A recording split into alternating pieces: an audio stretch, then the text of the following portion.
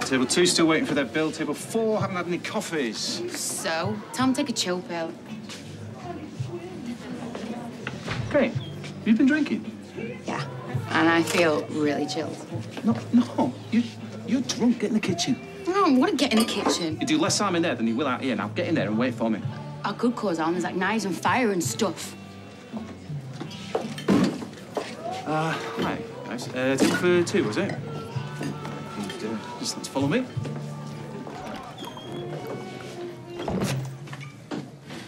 Where'd you get that? Snuck it in when you weren't looking. I could sack you for this. Fine, do it. Oh, you want to be sacked? I don't care. Kate, I thought you and Rana were talking about having a baby. I'm not sure getting wasted and losing your job's going to help.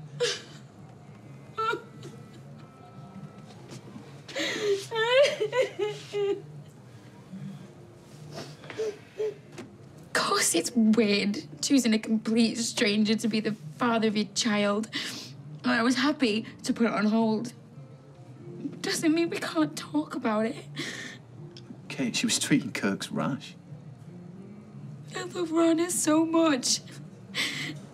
All I want is for us to have a family. Sounds to me like it's just a question of timing. After what happened with Aiden, who knows how much time we've got.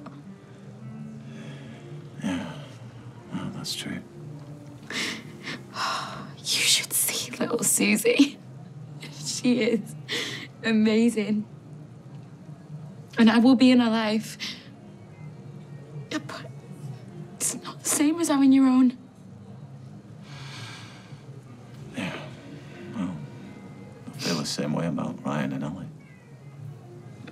Have you ever wanted kids of your own? Well, for a while, I don't know. Not too late for you and Michelle. It's not what Michelle wants. For years with Tracy and Joni, and I just thought there was plenty of time, you know, no rush. But clock's running down.